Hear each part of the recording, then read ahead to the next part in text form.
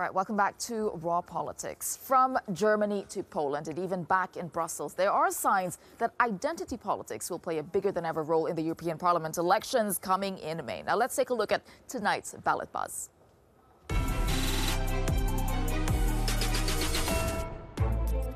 It was last week. France's Emmanuel Macron set out his grand vision for Europe. Now, not to be outdone, Angela Merkel's anointed successor, Annegret Kramp-Karrenbauer, is setting out her roadmap for the bloc. And with migration firmly on the agenda in Germany, she's joined Emmanuel Macron's call for secure external borders, adding that Europe needs a border police force. Meanwhile, the man bidding to be the next Commission President, EPP lead candidate Manfred Weber, has announced that half of his team of commissioners would be women. Taking to Twitter, he praised women's flair for compromise. And in Poland, a fight over gay rights after the mayor of Warsaw signed a declaration to protect LGBT+ rights, including the introduction of sex and tolerance education into the city's schools. The ruling Law and Justice Party came out fighting this weekend. Speaking to party faithful, leader Jarosław Kaczynski branded his rival's agenda an attack on children. From migration to gender and gay rights, it seems identity politics is firmly on the agenda for this year's European Parliament elections.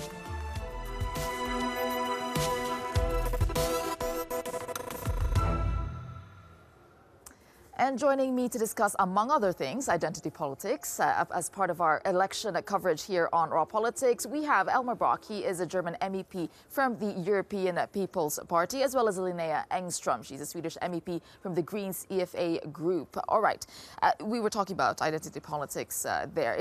One could argue that it's always been a part of politics. You know, people relate to something that they identify with. But why does it seem much more important in these elections, the upcoming European parliamentary elections, and the stakes seem higher? Elmar. Look, I think identity is always a question of politics. I'm not sure that this is more important than in other elections. It's always the identity which people have to recognize, whether politicians meet their identity. That is always a secret of communication between politicians and citizens. You don't find populists are jumping on issues that magnify identity politics in order to get votes? To be right-wing, against migrants, there you go, against neighbors. Is that identity policy? It is the opposite of identity.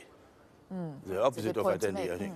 And therefore, I believe identity is that a nation, a region, groups of ethnic people have their own identity, which in a plural society have all their rights to live and have the possibilities to say what they want, and they agree on that, what they want. And this, I think, is the question.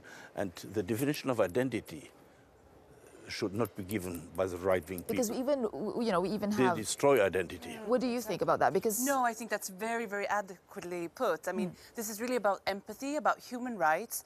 I don't know why we lack empathy in the Union today.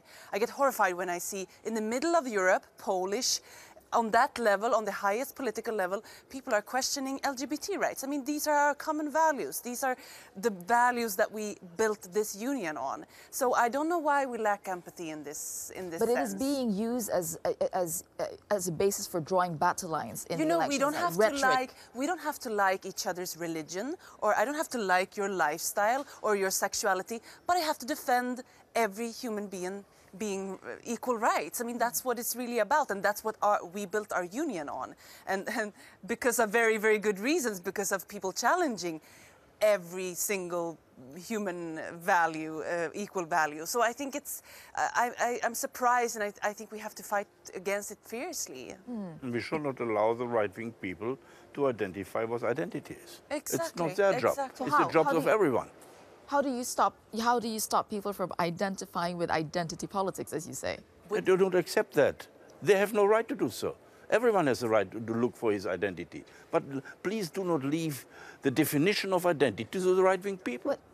I think they're using like contempt and sort of fear-mongering to build this kind of stereotyping. I mean, let's face it, we are human beings. We have a tendency of stereotyping the other. But that's just a very simple way of, I think we have to challenge it with facts, always with facts, by standing with our human rights, and always saying that this is our union. There is no place for racism. There is no place for challenging LGBT rights or women's rights or all of that. Yeah, on women's rights, like Manfred Weber, he was now talking about gender parity and highlighting this issue. Is that a strategy, like to get votes, or why? Why would he be doing that?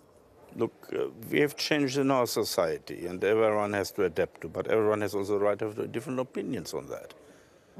I think that is not these rights are going in the same direction. Because of religious reasons, I might have another opinion than others to that question. Yeah. But it does not mean on one side that you live after such standards or what you should allow in a plural society. There's two different laws.